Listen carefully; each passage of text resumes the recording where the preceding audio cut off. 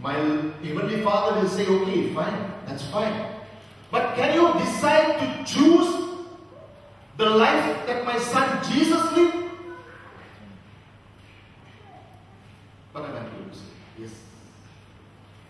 1 John 4:17 says, as he was in the world, so are we now in this world. As he was in the world, so are we now in this world. Now, there's a lot of talk going around about predestination. Now, the only predestination that I can find is in Romans 8:29. Romans 8:29 says, we were predestined that we may be conformed to the image of his son. We were predestined that we may be conformed to be the image of his son. Now that is true predestination. So if anyone is not too sure about it, please quote that Bible verse, Romans 8:29. Okay. Now sometime back, I heard this poem. I believe that it's a hymn, a Catholic hymn. I'm not too sure about it. But the moment I heard this, you see, it really hit me. It was like a thunderbolt. It goes like this. Oh, let the beauty of Jesus be seen in me. All his wonders, compassion and purity.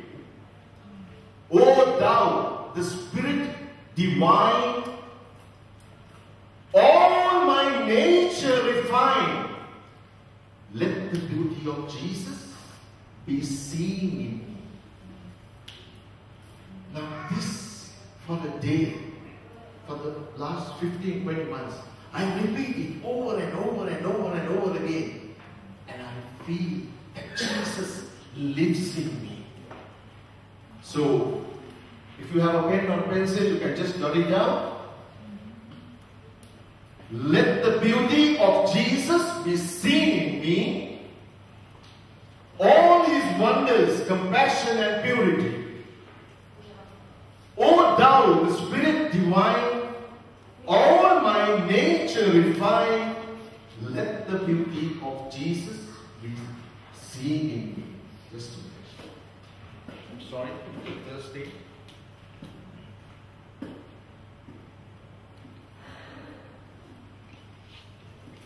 Hallelujah. Thank you, Jesus. Thank you, Jesus. So, all that sounds very nice and spiritual, isn't it?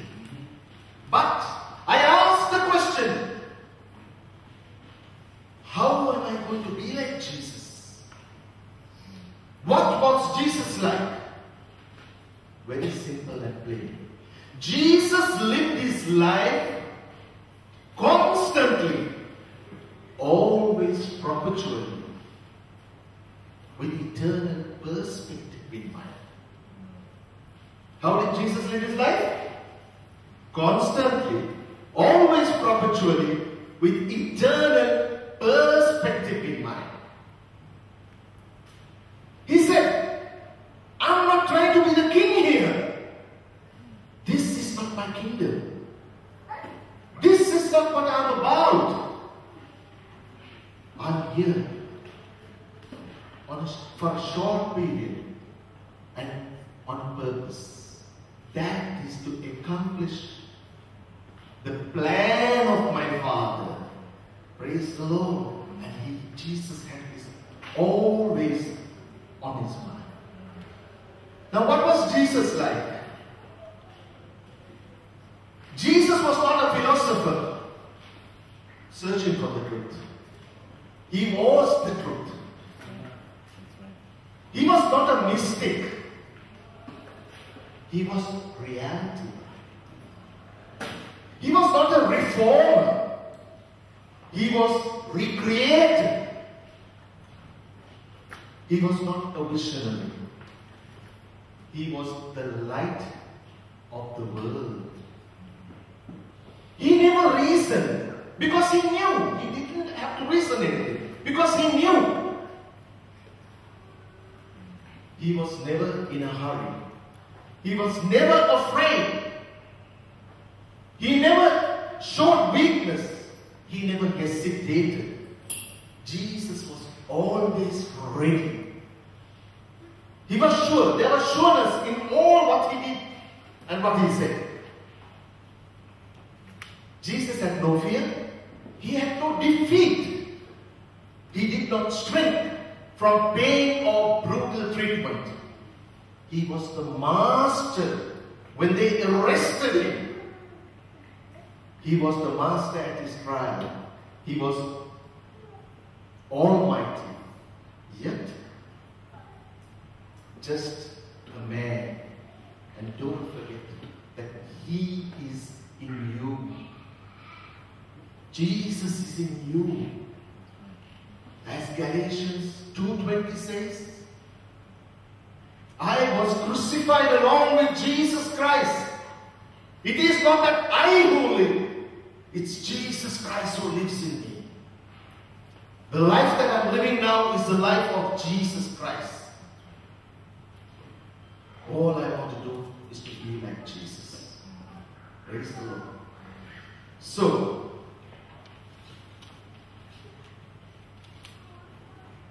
I just want to say, it says like, go back memory lane. When I was here in Sri Lanka, in Abu Dhabi, last time, well, as some of you know, God made a call on my life. He wanted me to go back to Sri Lanka and start a church there, and that is in the hill country. So I answered my call, I went back. Well, I was serving there, but sad to say,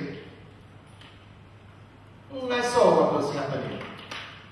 It was a repeat performance.